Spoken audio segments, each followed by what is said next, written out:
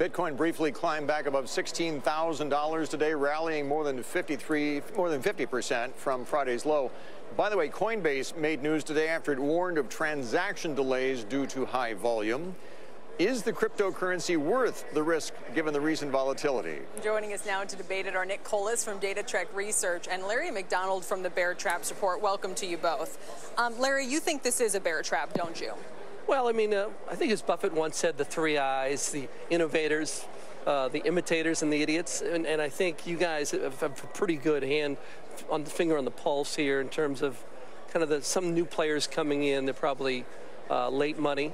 And we put a note on December 12th recommending the gold miners as a hedge. Gold miners are up about 8% since the 12th of December, and Bitcoin's down about 8% or so. So I'm recommending clients move into either hedges on Bitcoin. Yeah, but the problem is you're as crazy about gold and the gold miners as all the new kids are about Bitcoin and crypto. Everyone's going, Larry, come on, stop beating me over the head with this stuff. I would just look, if you want to take a long-term look at cryptocurrencies, look at natural gas, look at uranium, because what's happening in China, you're talking about an energy usage 16 kilometers above their usage of Bitcoin annually, and that's unsustainable. So natural gas, nuclear power, uranium, there's a lot of ways to play it. You're a cautious bull. Yes.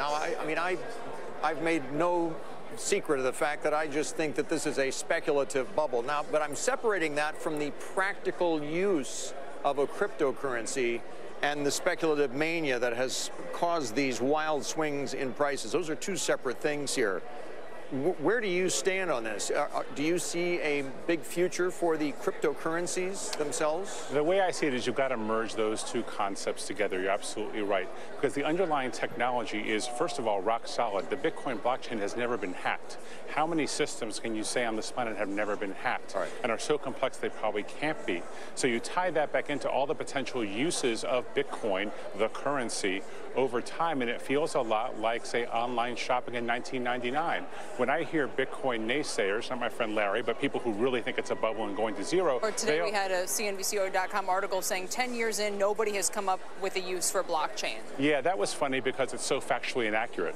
First of all, it's not 10 years old. The 9th anniversary is next year. Okay, 9. Second of all, for the most of the prior 8 years, it's been the realm of illegal speculation and all kinds of other nefarious things. Only in the last 24 months have we seen real adoption.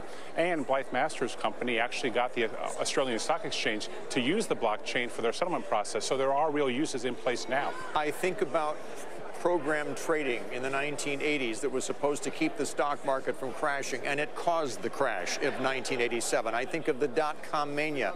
I think of the collateralized debt obligations, those infamous CDOs that had a big role in the market crash in 2008. Am I wrong to equate all of those manias with the one we're seeing right now with Bitcoin? You know, manias are like families. Every happy one's the same, every unhappy one is different.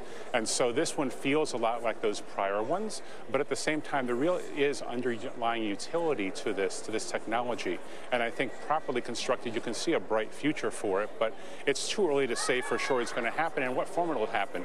Bitcoin's now less than half of all the cryptocurrencies outstanding in terms of market cap. It could go down to 25 to 30% because other ones take their place. Larry, it's interesting because I think even Charlie Munger was making some remarks the other day about, look, I can't even see the case for gold. At least you can wear it, or you know, it has some value, but not for the cryptocurrency. So are you just bullish on the yellow metal, or are you specifically bearish on the prospects for Bitcoin and cryptocurrency? Bitcoin's 100-day moving average is down around 7,000, and last year Bitcoin hit its 100-day twice in 2017. So we're probably going to have a drawdown in that 7,000 to 8,000 range, and it's probably in the near term, I think, because of the money that's moving in. And then if you look at sustainability in terms of China, talking about China, they're selling this year 340,000 electric vehicles. It's up from 30,000, say, 5 years ago. So countries like China are buying electric vehicles at that type of pace, and they're using 40% of the world's Bitcoin. So there are sustainable issues here facing in the near term. We got to go, but I will say I know that the ledger itself has not been hacked, but plenty of exchanges and wallets and everybody holding it. So effectively for the user, you've had myriad problems with the cryptocurrency security. Yeah, that's right. The stuff on top of it still needs a lot of work. Thanks, guys. Appreciate it. Thanks, Thank you. Thank you. Larry McDonald on you know what. Up next, we're coming